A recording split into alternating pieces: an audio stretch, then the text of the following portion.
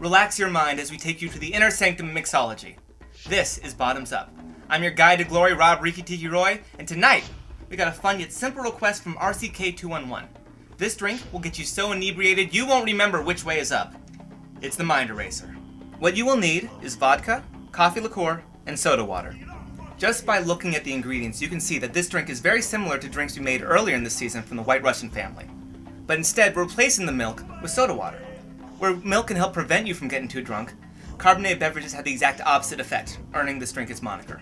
In an old-fashioned glass, pour 2 ounces vodka, 1 ounce coffee liqueur, and top with soda water.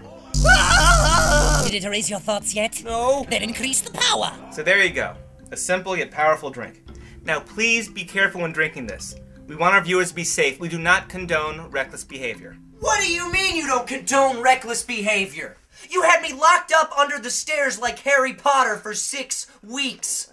You spent half of last season lighting things on fire. You drank a brandy Alexander that was bigger than your already enormous head.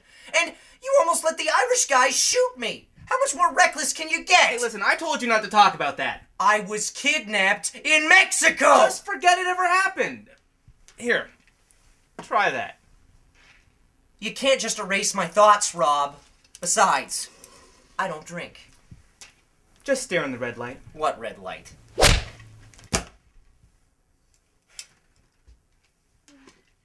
Bottoms up.